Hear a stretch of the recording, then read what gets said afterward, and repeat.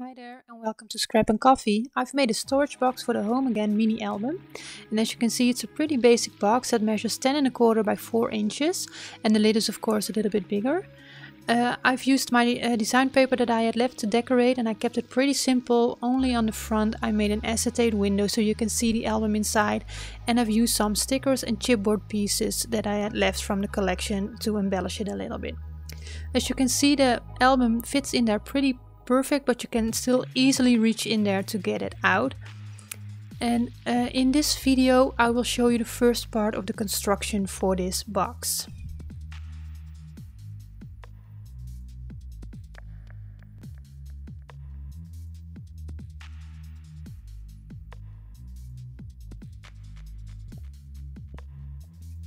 So you need 5 chipboard pieces for the bigger part of the box, and the big pieces measure 7¼ by 10¼ You need 2 side panels that measure 7¼ by 4 inches and one bottom that measures 4 inches by 10¼ And you're going to need some 1-inch strips with some double-sided tape on the back and a score line in the middle. On one of the bigger pieces we are going to make a frame, and for that I draw a line 1¼ inch from top and bottom and 1½ inches from the sides, and I'm going to cut out that middle frame. I've prepared that already, and then we can place a piece of acetate on there, and I will place the measurements for it in the description box. Also, I got a piece of cardstock that was 1/4 inch smaller than the chipboard piece, and I'm going to line it up with the chipboard piece with a 1/8 inch border, and then I will be turning the piece around so I can draw the frame with a pencil. Just trace it.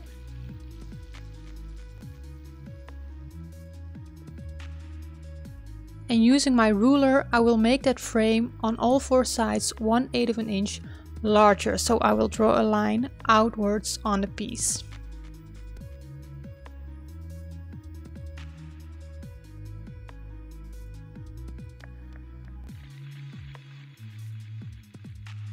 So when you've done that on all 4 sides, I just erase the inner line here, but you don't really have to do it. It's just to make sure for yourself that you cut on the right line.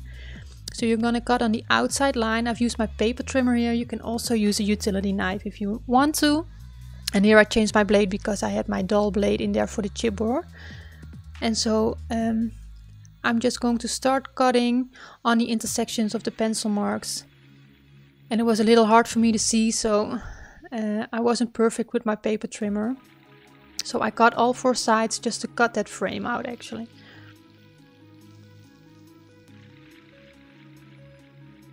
And then I had to clean up the edge, the corners with my utility knife because I wasn't able to see, and I was rather safe than sorry.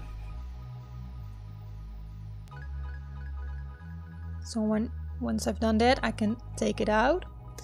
And then when you place this on your chipboard, you will see that you have a nice 1/8 inch frame on the inside of your chipboard frame actually. So you are sure you don't have any overlapping of cardstock.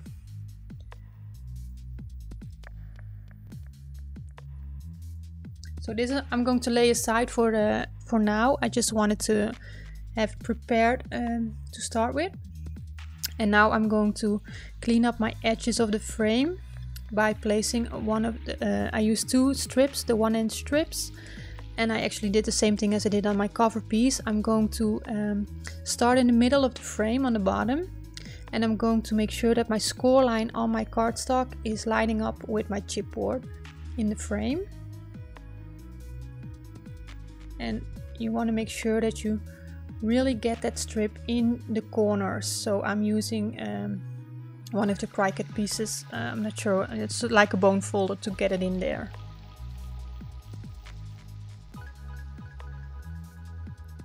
This piece has a really nice thin edge, so you can really use it to get it in the corner. And then you just follow along on the chipboard, and you do the same in the other corner.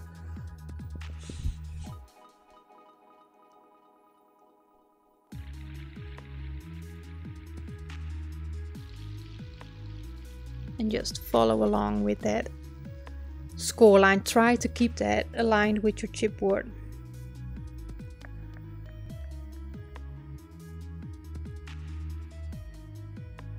And then we can cut on the corners of the cardstock so we can get that little piece fold over.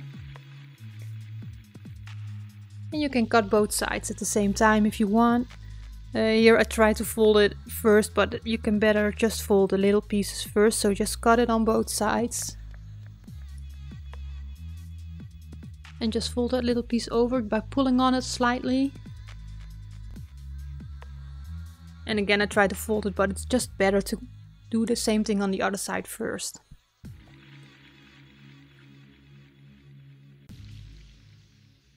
And my daughter was giving me a visit here.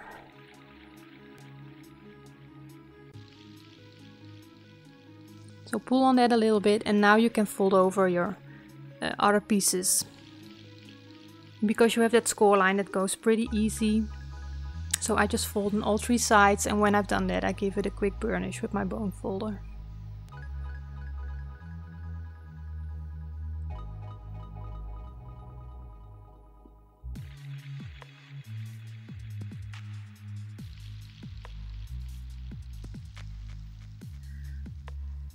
Just make sure you have a nice stick and a nice clean edge.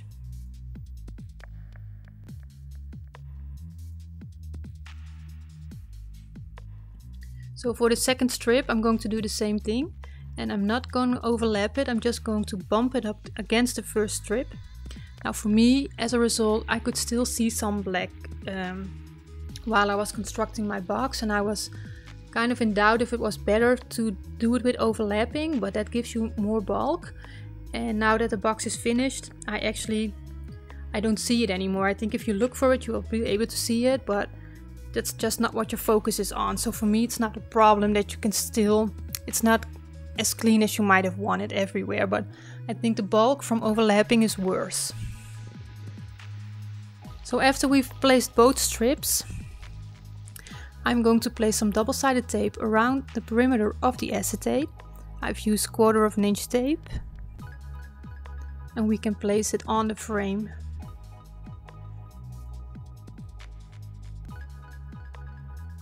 And I've done it on the acetate only this time.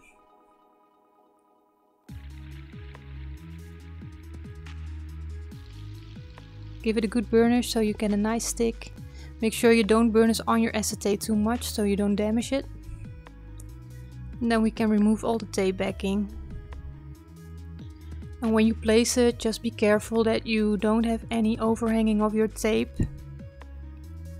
So take your time on placing your acetate on there. You can cut it a little bit bigger if you want, just to be safe.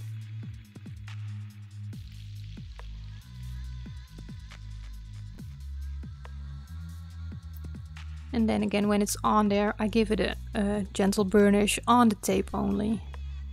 And then now I've placed this piece of cardstock, but that will mean that you are going to see your construction strips in a later stadium. Well, it's the inside of the box, so for me it's not a big problem.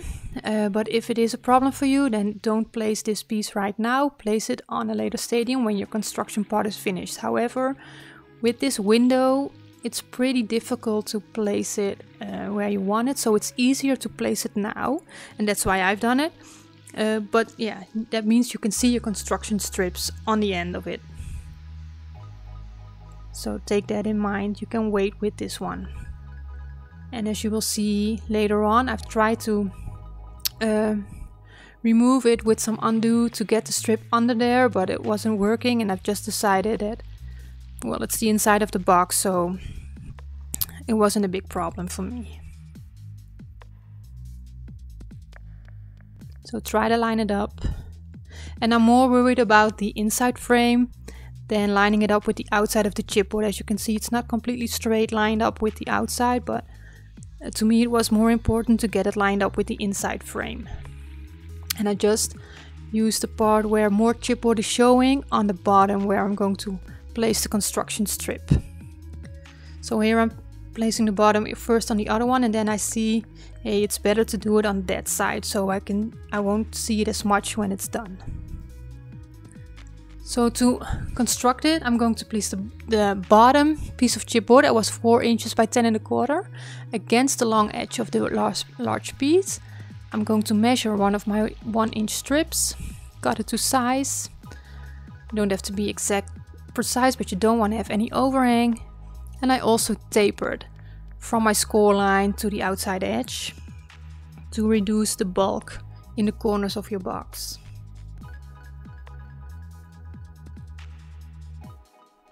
And when I've done that, I remove the tape backing and I'm lining up the score line with the overlapping of the 2 chipboard pieces. So where they come together, that's where you want to have your score line. And here you can see it's still a little bit wet of the undo that I've tried to use, but I've decided just to go with it how it is.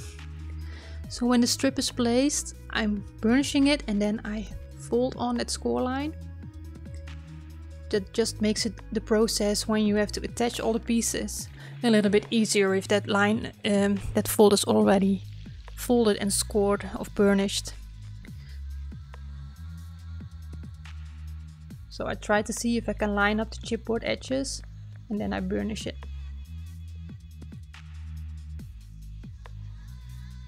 And then I'm placing the other large piece against the other side of the bottom.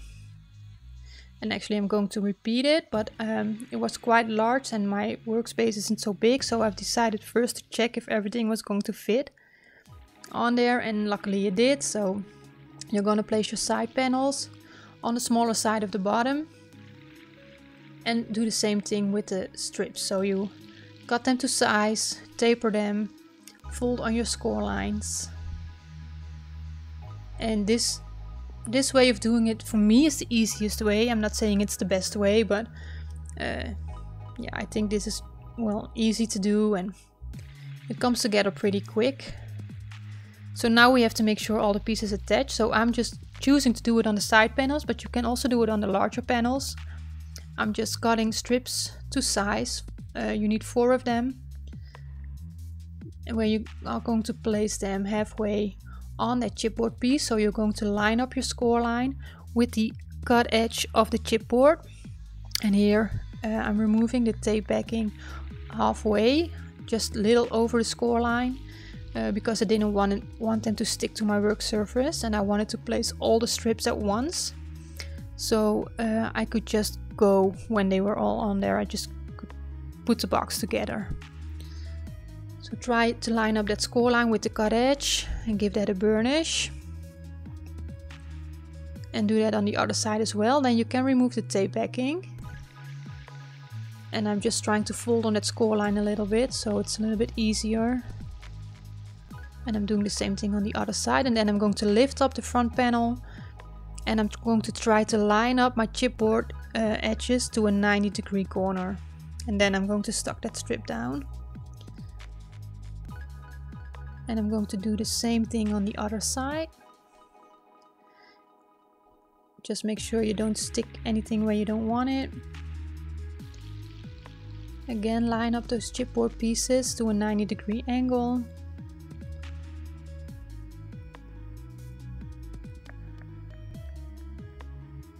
And just take your time like I'm doing. And then I've placed it down and give those strips a burnish so you get a good stick. And then you are going to repeat that process with the back panel.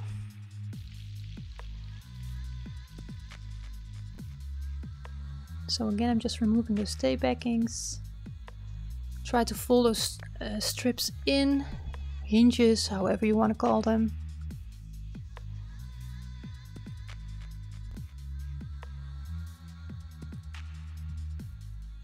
And then carefully fold over that back panel. And here you have to be a little bit careful that your strip doesn't stick, especially on the last side. Here it was a little bit hard for me to get the whole piece lined up over the length. So I really had to get my hands in there, push that strip down to get it where I want it. And then when everything is in place, again, turn it over and burnish those strips. And this is it's quite sturdy now, but not sturdy enough, so we also have to do the outside, but I will do that in the next video. I will post it as soon as it's done. But this is the base of the box, and now we are going to repeat this process for the lid. Now for the lid you're going to need a piece that's 10.5 by 4.25, and you might even want to make it a little bit bigger than that. And then you're going to need two pieces 1 inch by 10.5 and two pieces 1 inch by 4.25. Now you might want to make that like 10.75 instead of 10.5, because my lid is pretty tight. And I don't mind, but yeah, just to be sure, or you can make it like 10 5/8. And then you have to make all those pieces 10 5/8 instead of 10.5. So again, I'm just repeating it. I'm just placing the longer strips against the long side of the top of the lid and placing one of those 1 inch strips. Now here I had a little bit of trouble following the score line with that where they come together, the pieces of chipboard, but it turned out okay. And I'm going to do the same thing with the smaller pieces, lining it up against the smaller side of the top of the lid. So cut those pieces to size again and taper them, and don't throw away all your scrap pieces from your strips that you use on the bigger part, because you can really use them on this lid, because you will need a couple of 1 inch pieces. So don't throw anything away that's larger than 1 inch, and yeah, just save them until you're done with the construction. I used about I think between 22 and 24 strips for the whole construction of the box. So here again I'm pre-folding all those score lines. It just makes it a little bit easier on here. As you can see, I need some really small pieces, so I'm going to cut 4 pieces that are about 1 inch, maybe a little smaller than that. And also this one I'm going to taper, so they are going to look a little bit funny, but all of that to reduce the bulk in the corners. And here, as you can see, I'm using my scrap pieces of the strips that I've already used. So this time I'm placing them on the larger side, so it doesn't really matter where you place them, just what works for you. Again, lining up that score line with the cut edge of the chipboard.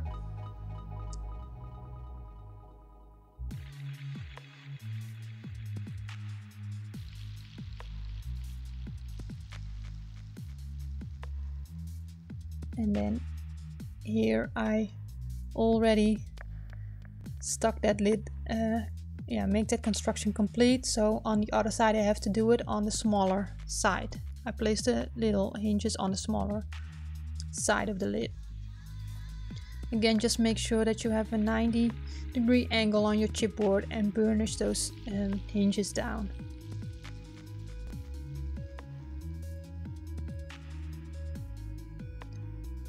And then repeat the same thing on the other side, and then actually the base of your box is finished. Now what we have to do is clean up the outside, make it more sturdy, and place decorative paper on there. So this is the quick construction for the box, and in the next video I will continue with it and work on the outside of the box. So thank you for watching and enjoy the rest of your day. See you in the next video.